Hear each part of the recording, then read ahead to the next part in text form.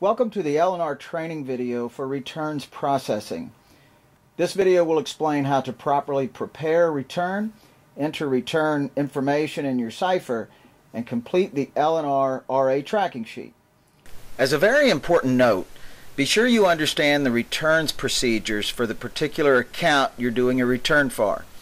L&R has accounts across the country, and even though the cipher activities are the same in each account, the process of actually boxing up and scanning out the return and placing the return for UPS pickup can differ from account to account. If you're a new hire and you're doing your first return, or if you have any uncertainty, contact Chain Sales Support or your senior merchandiser. Mistakes in the return process can be very costly. To start, if in first organizing the product for a return there are any questions about whether items are returnable, the rep should contact the Chain Sales Support team. Returning product that is not returnable is extremely costly to L&R, and the mistake cannot be reversed. So let's get started with the cipher. To properly record a return in the cipher, you must already be entered into that store in your cipher unit. From the main menu, select number 3, Order Menu. From the Order menu, select number 2, Returns. You can just enter through the next screen. It's a good time, however, to double check the customer ID and store number. Be sure they are correct. On the following screen, enter the RA number for the return by scanning the RA number barcode on the L&R RA tracking sheet. You might not see the RA appear on your screen, but if your cipher beeps when you scan the RA barcode, the number has been entered. Every rep will have received quantities of these tracking sheets in the mail. If not, call Chain Sales Support. On that same screen, you can enter the customer RA number or return number if available. If not, enter NA.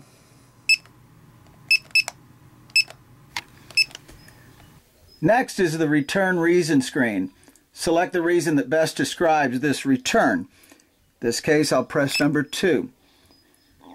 If the return needs additional explanation, the following comments screen will allow you to better explain. Next, you scan the barcode for the UPS label for the return. If you'll be using multiple shipping labels, be sure to scan each one. Then press Escape. You'll get a message to be sure you've entered all the labels. On the total carton count screen that's next, enter the number of boxes being returned. If you enter a carton count that does not match the number of UPS labels you scanned, you'll get a warning. In this case, I'll put in the right answer, 1. Next screen, total carton pieces. The cipher will require you to make an entry. Here I'll put 40. Next screen, total carton cost. The decimal point has already been entered. Enter enough digits for dollars and cents. In this case, we'll put in $10. The next screen is just a box total, shows items 1. Enter to that.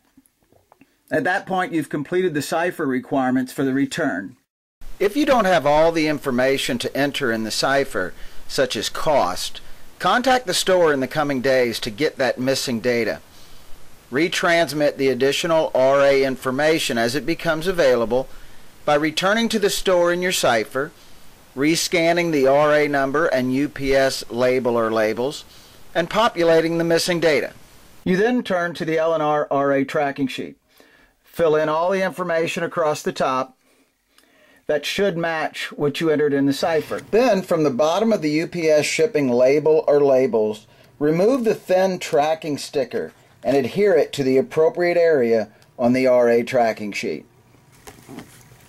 The tracking sheet has 5 RAs. Once all 5 have been used, send the sheet to Chain Sales Support. In addition to the UPS labels, there's at least one other label that would go on each return box. A green or orange L&R label would be filled out with an RA in the upper right-hand corner to be placed on each return box. You'd use the green labels if the product being returned is going back on the picking line in the warehouse. Some examples would be not on files or missed ships. You'd use the orange labels if the product being returned is not going back on the picking line. Examples would be damaged and discontinued or reset return product. If cosmetics are in the return boxes, an ORM label would be placed on each box.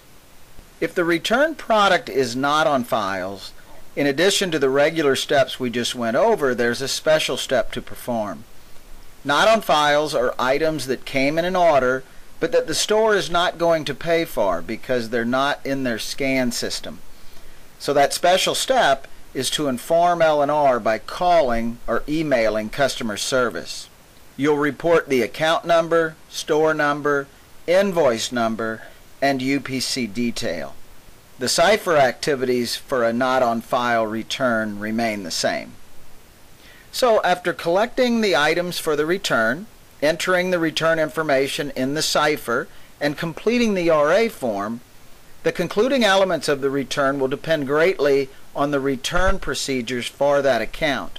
Those procedures will determine who might be performing the following duties, you or store personnel, but in the end the product should be scanned out as a return, a copy of the scanned document placed in one of the boxes properly packed so nothing breaks in transit, the labels placed on each box, all boxes taped up tightly and placed in the proper location for UPS pickup.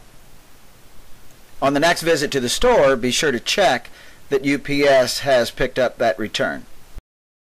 And that concludes this video on L&R return procedures.